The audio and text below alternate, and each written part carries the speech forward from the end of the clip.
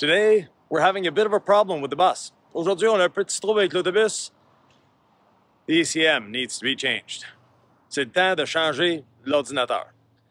To do so, I'm going to jack the bus up, and once we're done jacking the bus up, we'll get back to you and show you how to change the ECM on a Series 60 Detroit diesel. Donc, on va lever et supporter l'autobus sécuritairement, et par la suite, on va vous montrer comment changer l'ordinateur du moteur sur un Detroit diesel série 60.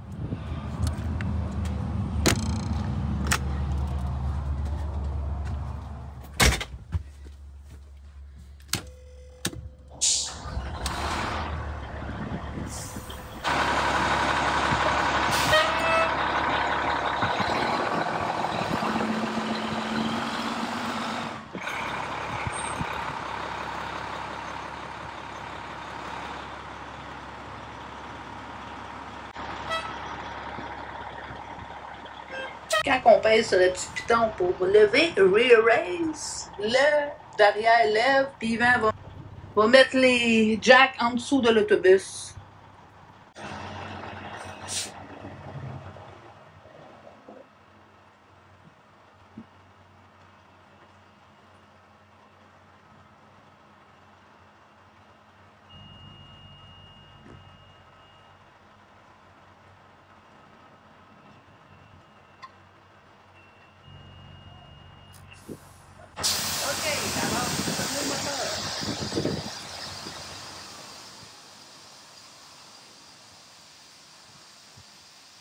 L'autobus est jacké. On a fait la bonne job, Yvan, t'es bon. Lâche pas. On continue. So the bus is now safely in the air, and we have stands underneath it. We have the wheel supported, so I can slide under the bus with ease. And we're going to do so using one of these moving blankets. Always nice. And we have a nice concrete surface here. If we were on asphalt, I would have put larger pieces of wood underneath the jack stands to support even better. Technically, we should have 4 jack stands at the back. We don't have 4 with us. We only have 2. But for the time that I'm going to be there, I'm good. It's supported on the tires. It's supported on the jack stands. It's not windy. It's not going to go anywhere. Fait qu'Yvan va rentrer en dessous pour aller placer les... aller rejoindre l'ordinateur. Puis on a acheté une merveilleuse blanquette pour que ce soit plus confortable pour son dos. Oui, on a 2 jacks en dessous de l'autobus. Et où se trouve cette merveilleuse ordinateur? On va se rendre là.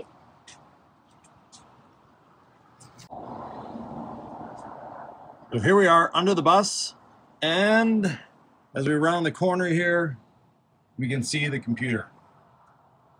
We have 4 bolts on the computer that are holding those shields. You see the one that's a little rusted and the other one. Then we have the wires to remove. Once the wires are removed, we can remove the computer. Donc, la première affaire, c'est d'enlever les petits bouts en tôle qu'on voit à chaque bout. Un est rouillé, l'autre n'est pas rouillé. Ça sécurise des fils. En enlevant ça, on va avoir accès au reste pour défaire des couettes de fil et par la suite, enlever l'ordinateur de sur le côté du moteur.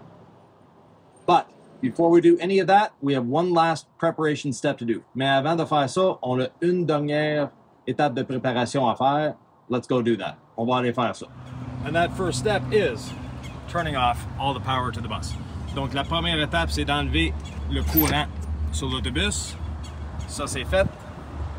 And we have a fuse here for the ECM. Actually, we have 3 fuses. I'm going to remove all 3. Donc, on a 3 fusibles pour l'ordinateur.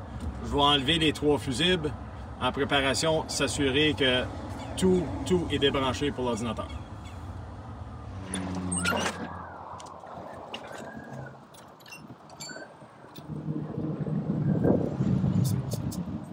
Back under the bus. Let's see how tight these bolts are. Hopefully they're not too rusted in place.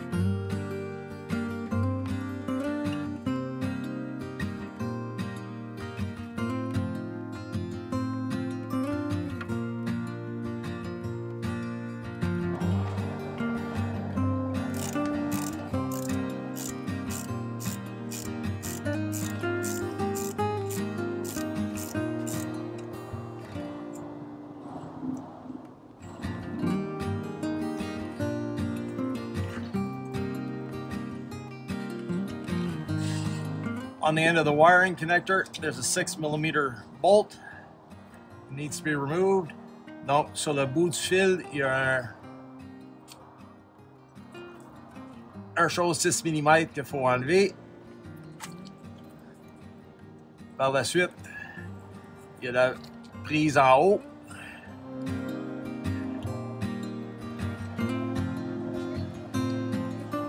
Et dans le centre, c'est juste un bouchon. Ça, c'est ce bout-là. On va aller à l'autre bout. So this end, we have a 6mm bolt holding this on. This one just slides in, so no concerns there. Then we'll go to the other end to undo the big wire there as well.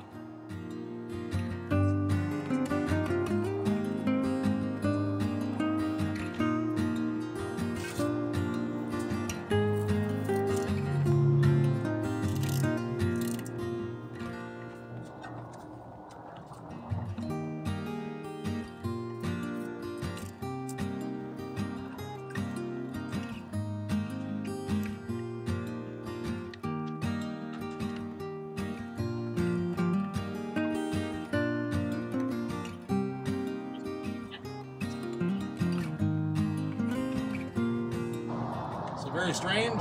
On the one end, it was 6mm. On the other end, it seems to be a 1/4 inch.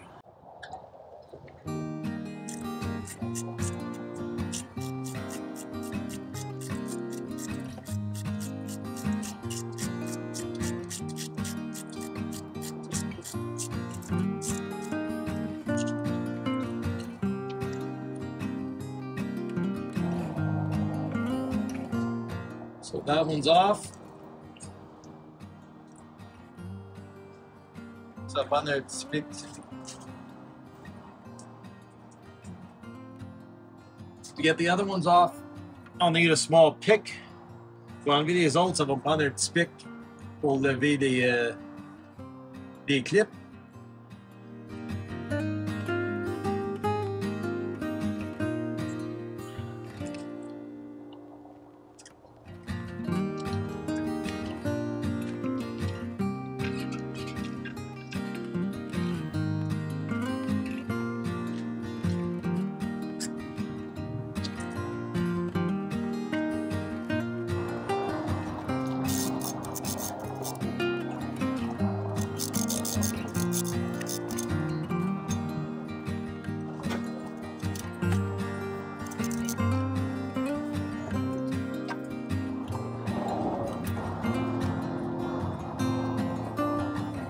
So very important when you're dealing with these wires is to not pull on the wire and just pull on the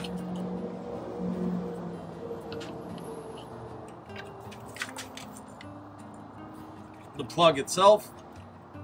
Donc très important, c'est de ne pas tirer sur les fils, mais de tirer juste sur la prise elle-même.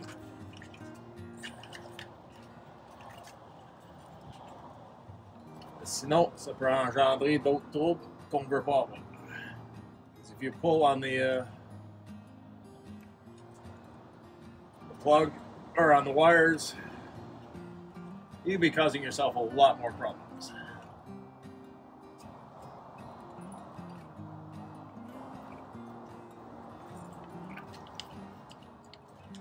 This top one's a little hard to get at.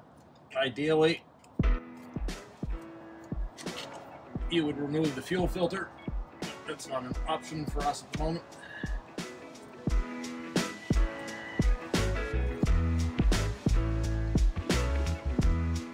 Okay, the 2 plugs are off. The 5 plugs actually. All the plugs are off.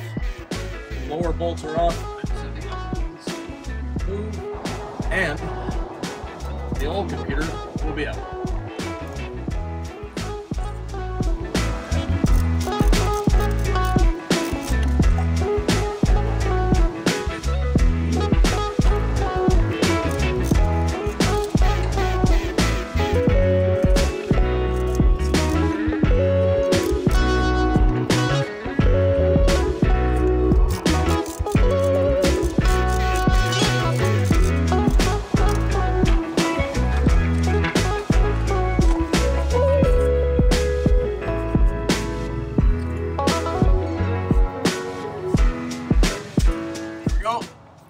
ECM is out.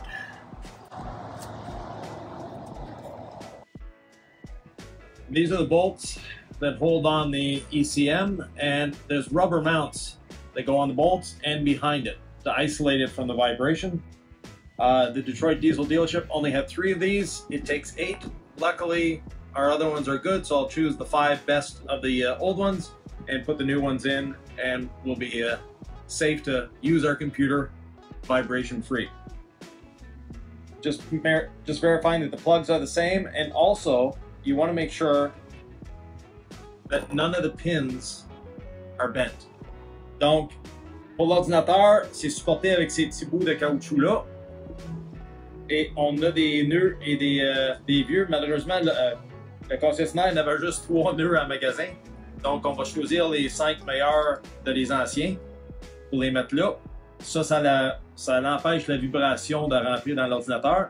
Et aussi, avant de tout installer, on va vérifier que les pins ici sont vraiment bien placés, sont droits, sont pas pliés, juste pour s'assurer que tout est correct. Ce bout ici, on a une plug qui n'est pas utilisée, donc il y avait un bouchon sur l'autre, on va remettre le bouchon là. On our computer, there was a plug here. This section isn't used, so we'll take the plug off this one and put it on the new one. And here you can see the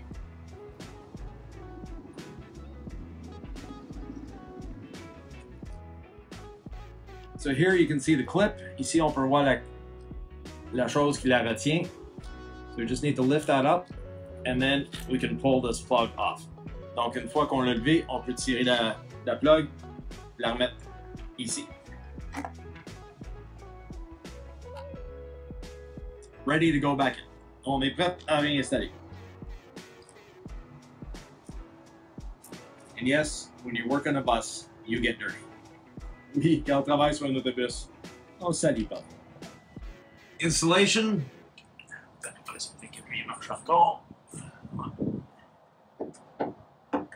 Installation is the reverse of removal. Yeah, to make life a little easier.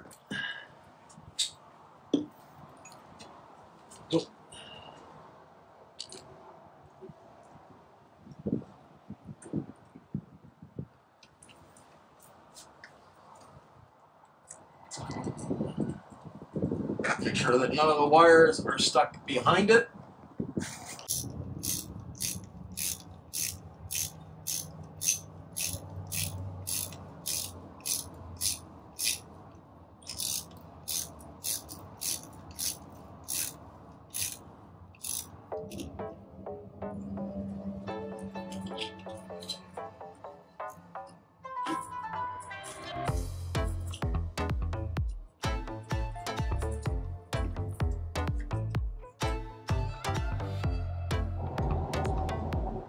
So now that everything is screwed back in, I can put the plugs back in.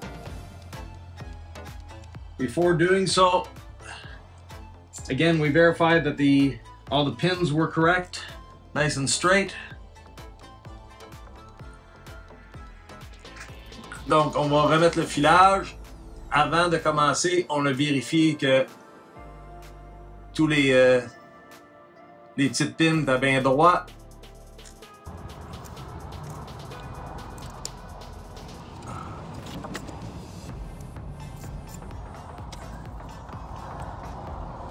L'autre chose qu'on a vérifié,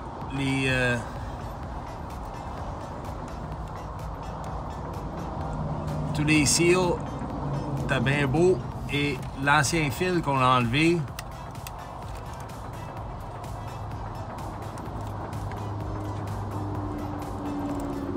il n'y avait pas de corrosion dedans, les prises, après l'ancien ordinateur, donc on va être correct dans le nouveau. So one of the things we verified as well is on the old computer, making sure there was no corrosion inside the plugs. There wasn't.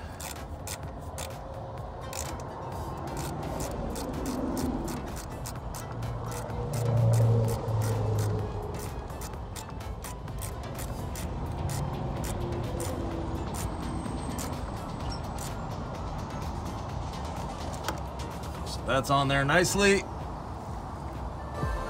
So is that one. Now I can go to the other end and work on that. Donc un bout de fait, je peux aller à l'autre bout, serrer les 3 prises à ce bout ici, et on va être prêt à partir l'autobus.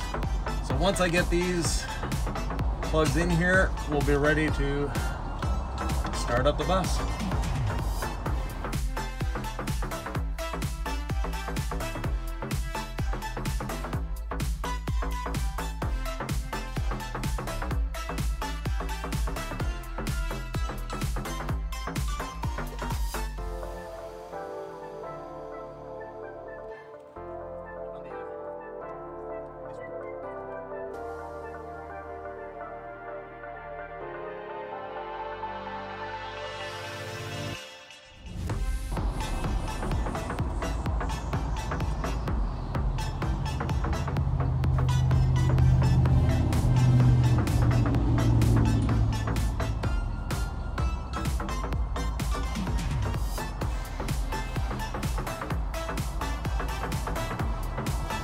While I'm here, I'll clean these seals that are on the plugs and the plugs themselves to make sure they go in properly and that the seals go on straight.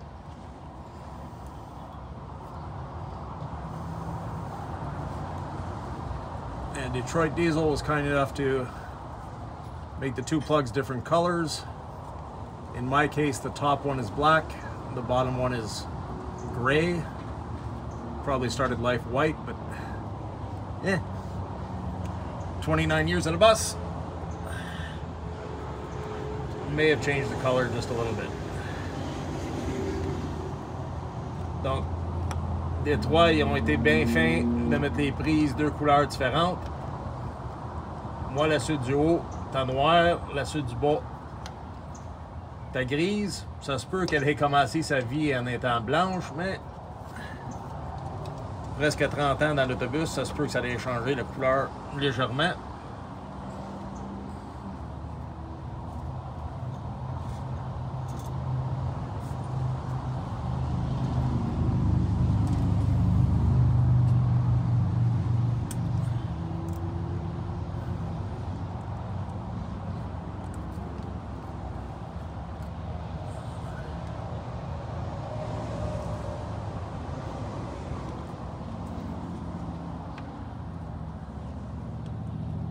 On a-tu une clé encore?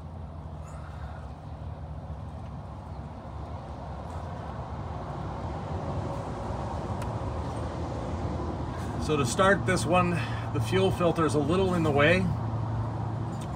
Le filtre à fuel est un peu dans les jambes pour partir cette vis-là. Donc, je vais m'assurer qu'elle est bien partie. Je vais commencer avec une clé. Et après ça, je vais finir avec le ratchet. So I'm going to start with a wrench.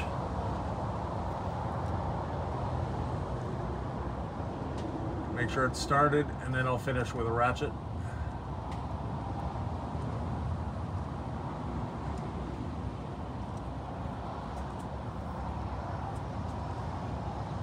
All the plugs went in easily, which is nice.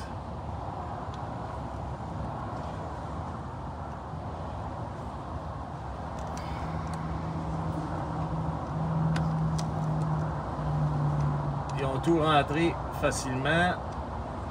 C'est un boni, pas eu de trouble. Les vis sont toutes défaites, les vis sont toutes repris leur place comme ils sont supposés.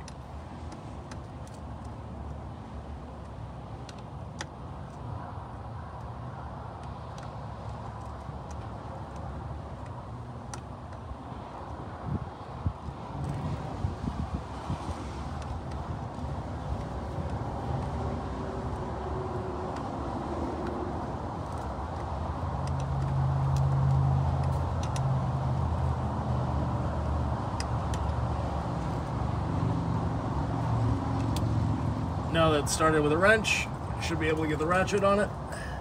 Donc il était parti avec la clé. On est capable de mettre ce ratchet dessus.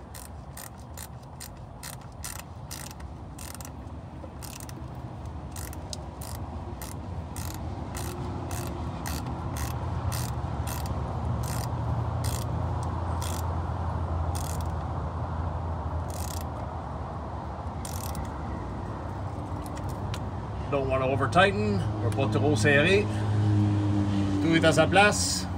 On va aller remettre le courant sur l'autobus et s'assurer que tout fonctionne. So time to go put the time to go put the electricity back into the bus, and we'll make sure everything starts as it should.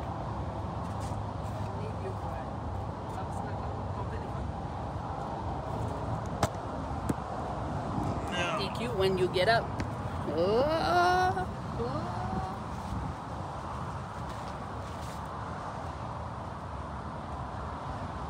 Yes, it can be a little dirty under there. Oui, c'est un peu salissant. Il y a des serviettes.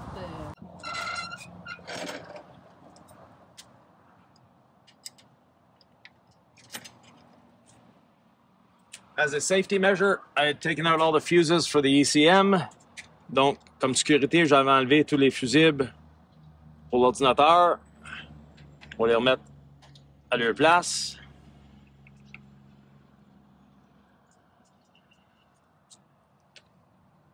Certains sont bien rentrés.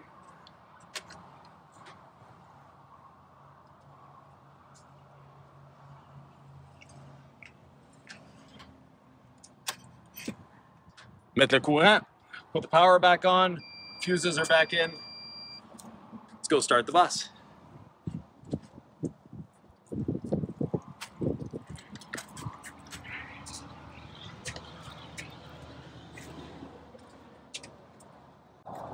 Okay.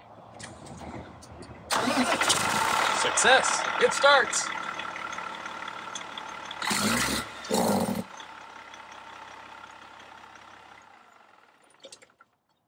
Wouhou! Ça a réussi! Premier coup! Good job! It's alive. You need to take a ride. Well, first of all, we have to clean up all our mess. And we'll let the bus warm up, make sure everything is good. We'll connect our scanner to it, make sure everything is great. We have no codes. And then off we go. We can take a little test drive. Donc, prochaine étape, on va nettoyer toutes les affaires qu'on a à terre ici. On va partir l'autobus, le réchauffer. On va mettre notre ordinateur dessus, vérifier que tout fonctionne comme c'est supposé de fonctionner. Et par la suite, on va aller prendre un petit ride. Le Blue Fire. Ouais. So our scanner is a Blue Fire. It's something we use as we're going down the road at all times. Donc, notre ordinateur, ça s'appelle un Blue Fire et on l'utilise quand on roule tout le temps sur la route. Ça nous donne des paramètres que le tableau de bord ne nous donne pas. The Blue Fire gives us a lot of parameters that, unfortunately, the gauges don't. And if you've ever driven a D-Series bus, you know that the gauges, they're there, but you really can't see them. Donc, si vous avez déjà conduit un autobus de la série D de MCI, vous savez que le tableau de bord est là, mais le consulter, c'est pas facile.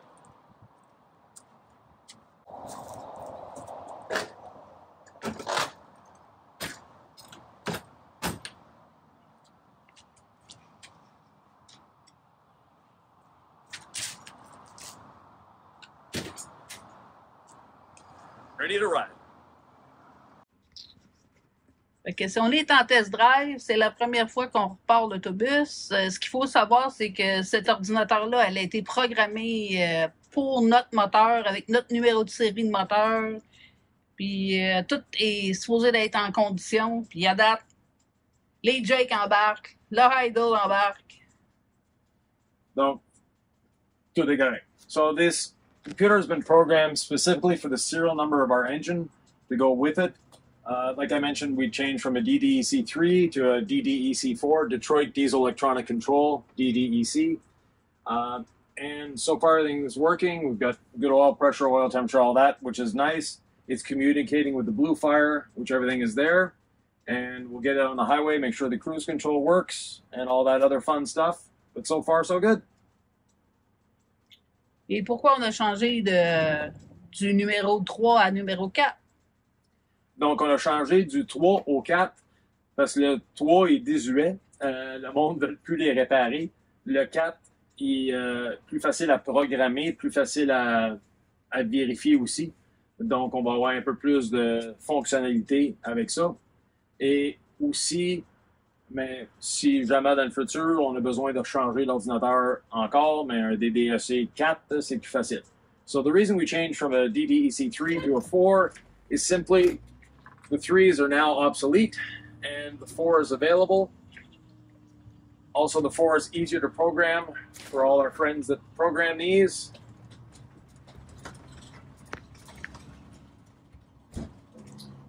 Puis on a changé l'ordinateur parce qu'il y avait un code d'erreur.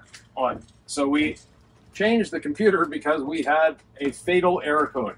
So that is code 53, as you saw in the beginning of the video. And 53 is an EEPROM error, so not a good one in any way, shape, or form.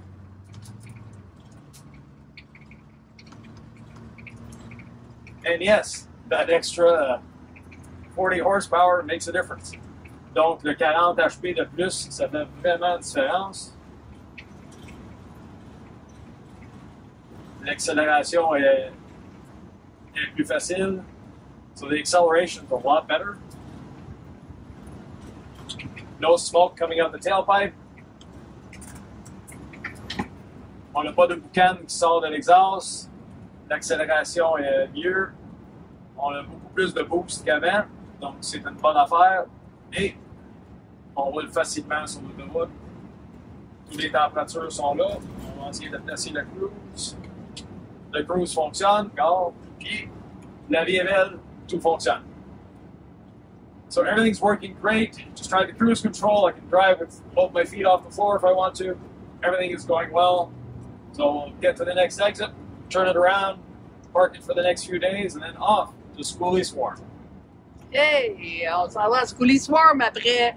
Puis on s'en va relaxer 2-3 jours avant le Schoolie Swarm. Et Schoolie Swarm 2024. Ouais. So off to Schoolie Swarm 2024, the 7th annual Schoolie Swarm. One of our never want to miss events. Schoolie Swarm, c'est un événement qu'on ne veut jamais rater.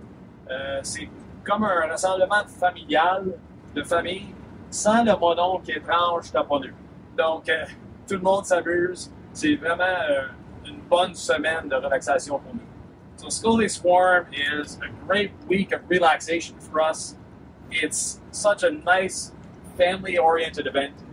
And, you know, it's like that family reunion you wish your family always had.